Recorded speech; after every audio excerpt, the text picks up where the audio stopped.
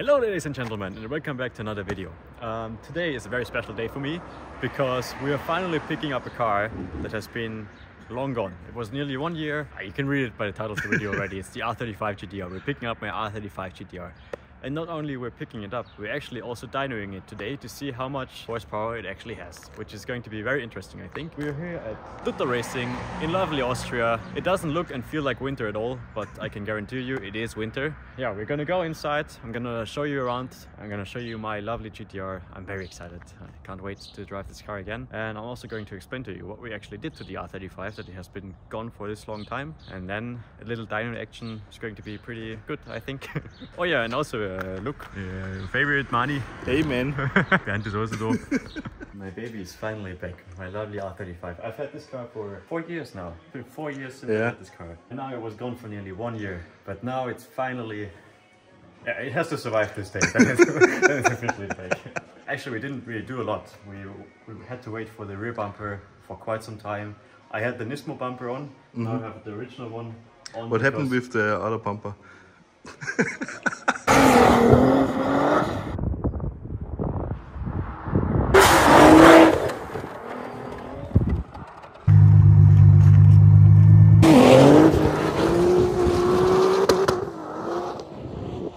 I don't know. Yeah, we're still waiting for the Nismo bumper, but in the meantime I have the normal one on. The front also had to get repaired because I drove it in winter last year. I didn't crash, so it just... But it looks amazing. Yeah. Very good. Still on summer tires, so I think we have to change that later maybe. Also, Mani has got a new phone now, so he... yeah, here you can see my lovely R35 GTR. Like I said already, we replaced the front bumper. We painted this black actually, which looks really good now. I also have a new splitter because my old one fell off last winter, as did some other parts of the car. Yeah, the first thing you might notice is that I have different blow-offs in. We can probably hear them later. Now, the complete engine is rebuilt because I drove it for 3 years and 30,000 kilometers. It is now basically completely new, I guess you could say. Yeah, okay, it's a bit new. It's newer than it was before. After talking to my chief mechanic right now, I found out that the engine actually didn't really have any issues. So we didn't have to replace many of these parts. Some of the lager and Bearings, right? They were replaced. We replaced the turbochargers because they were fetzen. So I have now brand new turbochargers on my R35. They're a bit bigger than the original ones, so it should obviously put out more power. The complete engine is actually, it's not stock anymore, it's modified. All the parts inside my engine are strengthened so that they can keep up with all the horsepower this car is producing, because it's producing a lot of horsepower.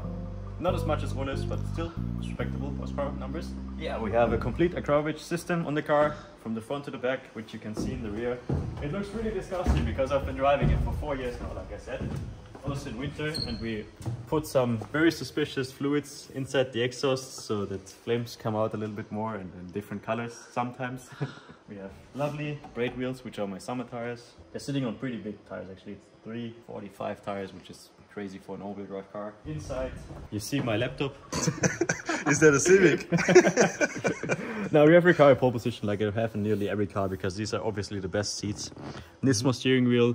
Apart from that, it's pretty much stock. I mean, the GTR looks pretty nice stock already. And suspension, I have a Öhlins road and track suspension in it. That's why it's sitting so low. We also upgraded the brakes a little bit. I drive the car on the track regularly, so that's why we did that. Everybody keeps asking me about the spoiler. Honestly, I have no idea why I bought it. It's been like 4 years ago, but I love it. I think it's the best spoiler you can get for the R35. Although I get a lot of hate for it from Ulle and my other friends, but I think it just looks the best, especially if you look at it from the side.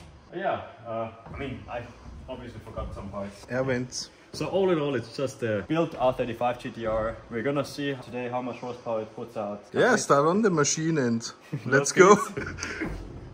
Jürgen? Jürgen, wo ist er?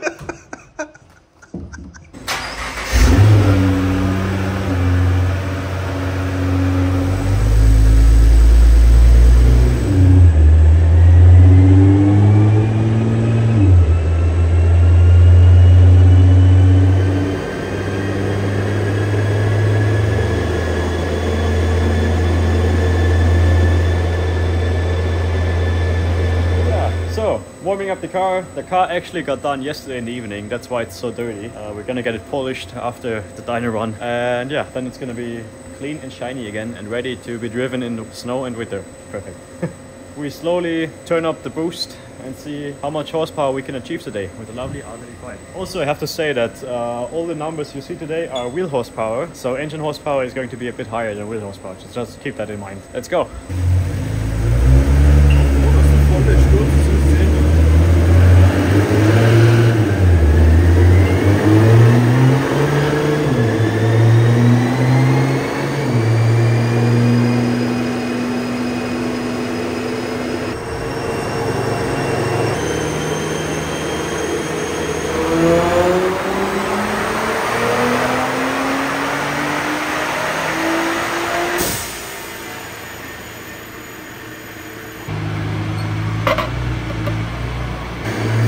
Lowest boost possible now.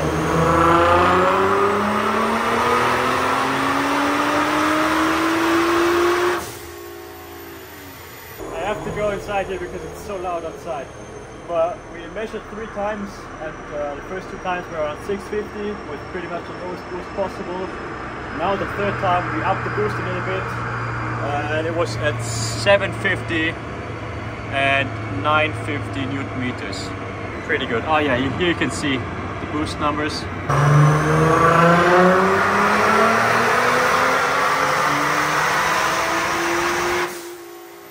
So I think boost was up a little bit again.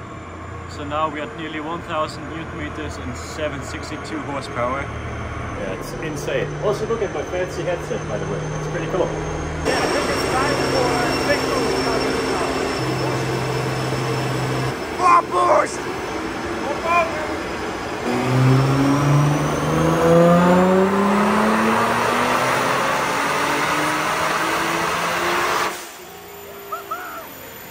Yeah, so we're at nearly 2 pounds of boost. Also, we made 787 to the wheels. Perfect!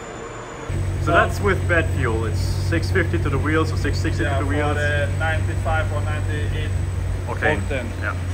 Pump gas. Then this is the cal for the, like I say, 100 octane. Okay. With the same boost as the okay. So same boost but different octane ratings basically. Exactly. Only difference is the timing on this one. Also the torque increase almost by exactly the same RPM. So that's where we increased the boost a little bit. Yeah. And then we had more power maybe and more torque maybe. More power and also more torque. So and you can see that you have the full torque.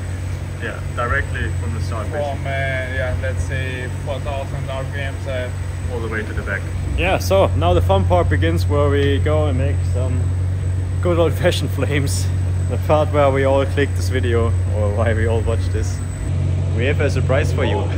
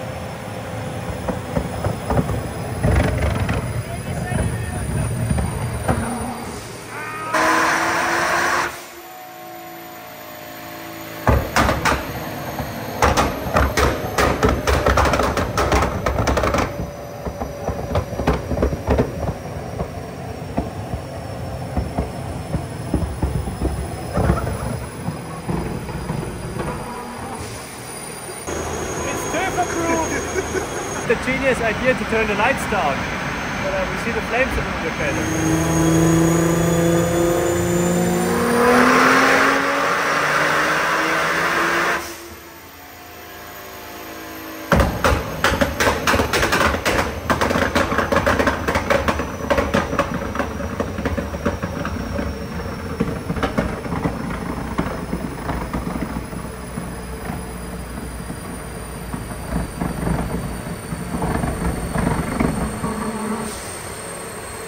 Yeah, I think that was pretty successful. We measured like 1 meter flames.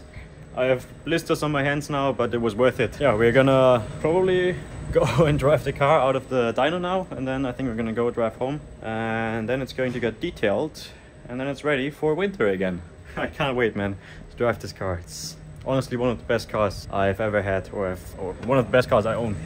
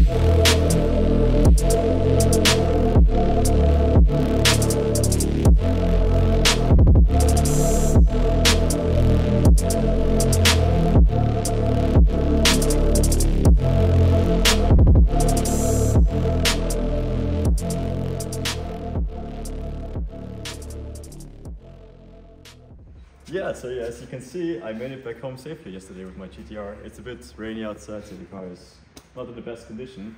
And this lovely gentleman here will actually help me clean the car and make it look properly shiny and beautiful on the outside and on the inside. This is Manu from Glanzwelt. Ja, Glanzwelt, okay. Genau. Wir nehmen das Fahrzeug jetzt mit. Und, I'm going to put subtitles because he doesn't want to speak English, by the way. wir nehmen das Fahrzeug jetzt mit, dann wird das Ganze tiefengereinigt und dann schauen wir uns mal den Lack an, sowie den Innenraum. Und ja, was da genau passiert und gemacht wird, seht ihr im weiteren Video.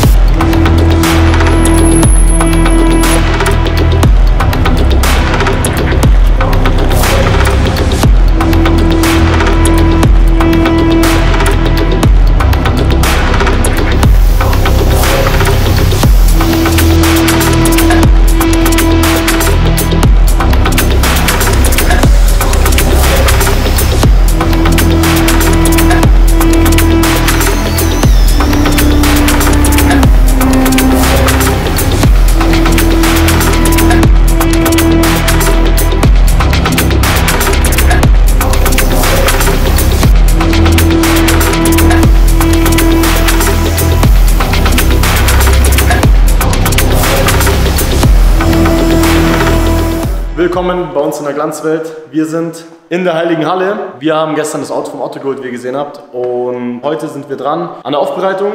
Wir haben jetzt mal zwei Sachen vorbereitet, und zwar zwei 50-50, vorher, nachher. Was denn alles möglich ist und was denn an dem Lack überhaupt los ist. Und das zeigen wir euch jetzt. Wie ihr seht, habt ihr hier eine ziemlich blinde Oberfläche. Viele Defekte. Genau, wir beseitigen jetzt das Ganze. Hier seht ihr vorher und hier das nachher. Wir haben einfach zweistufig den Lack poliert, erstmal angeschliffen und dann fein hochglanzpoliert. Und wie das Ganze aussieht, seht ihr jetzt.